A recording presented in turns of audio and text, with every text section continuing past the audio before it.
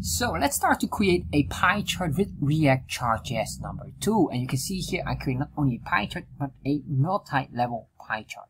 Let's start to explore this. So let's create a pie chart with React Chartjs. So we have here this blank template here showing only the title. So what we're going to do first of all is to import all the components from Chartjs itself. So what we're going to do here, import, and then in here we're going to say chart as chart.js, comma, and then we're going to select the element. So for a pie chart, we need the arc element, comma, what we will need more is probably the tooltip, comma, and the legend. We won't be using any scale because there's no scale in there. So once we did that, we're going to say from string value chart.js. So basically we just import that from Chartjs. The next thing, and by the way, just a quick note, I already installed React. I already installed React Chartjs number 2. So they are already in here. I'll make a separate video for that. So then what I want to do is I want to register that specific all these items. So I'm going to grab this chart.js and we're going to say here .register. And then within here, I want to basically activate all of these items that I just grabbed. So once I did that, semicolon here, save. We're not done yet, but you can see here, it's just loaded, but doesn't do anything because we didn't return anything special. What we do need to do is to import the pie chart structure from the React Chartjs 2 component. So we're going to just say here, pie, and then from string value React Chartjs -2. Just basically this here, semicolon. Alright, and I put this here after the import of this because it would just make more sense because Chartjs library needs to load first, and this here is slightly dependent on this Chartjs library. However, the order would not matter much. So just a quick note.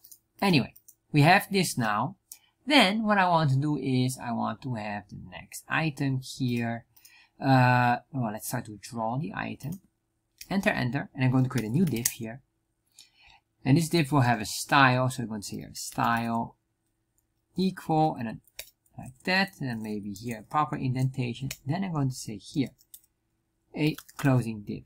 Alright, so what's going on here? What am I missing? Of course, I'm missing a div bracket here, or what is that? The chevron here, or something like that. Anyway, doesn't matter. I forgot the term of this one, but let's leave it for now. Or arrow, sorry, that's the term. So in here, I will have to do some padding. So I'm going to say a padding, maybe 20 pixels. This is string value, comma, and then we have to make sure that this is also in brackets, comma, so we have it. So you can see the colors being showing up. And then maybe we can say here the width of this item will be 50%. Not sure how big it will be, but let's do it like that. If I save this, oh, there we are. So there you are. The next thing what I want to do here is, of course, to create the item. Because I will nest it within this elements here. We can say, you know, pie, closing pie. Very straightforward. Then I'm going to say here, what do we need here? We need the data. And we need the options. So we're going to say here data object equals data, but of course there's nothing yet, and options equals options. So if we save this, we get an error because we have two items that are not yet defined. These are constant objects, but the constant variables are not defined yet. To define them, I need to do it before the return. So I'm going to put here up. I'm going to say a constant data equals, and then here data, what we have first is the labels. So what kind of labels we have, which is an array value. And what can we do here as a label is say 1, 2, and number 3. So nothing fancy in here. Next is the data set. So I'm going to say a data sets, which is an array.